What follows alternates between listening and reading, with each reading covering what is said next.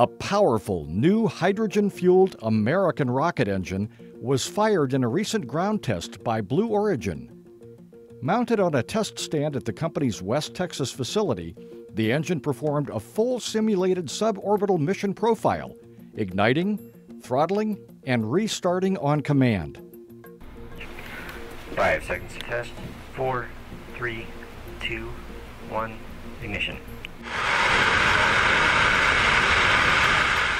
The engine fired at full power for over 2 minutes to simulate the launch phase, then paused for about 4 minutes, mimicking a coast through space, before it reignited for a brief final burn.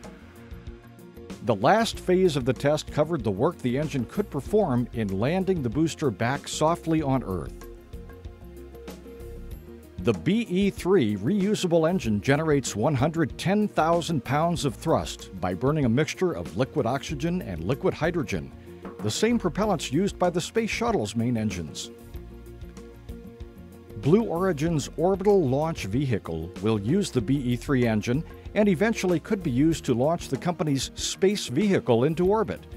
The Mission Duty Cycle test is the latest step in maturing the BE-3 engine and comes less than a year after the engine's thrust chamber was successfully tested at NASA's Stennis Space Center in Mississippi. Developing a new rocket engine is one of the most difficult aspects of space launch because of the dynamics involved with creating a very powerful machine that can safely operate over a wide range of temperatures. To achieve its power, the BE-3 engine operates from -423 degrees Fahrenheit, the temperature of liquid hydrogen, to more than 6,000 degrees during firing. Blue Origin is an American company working with NASA's Commercial Crew Program to test new rockets and spacecraft designs to carry crews to low Earth orbit.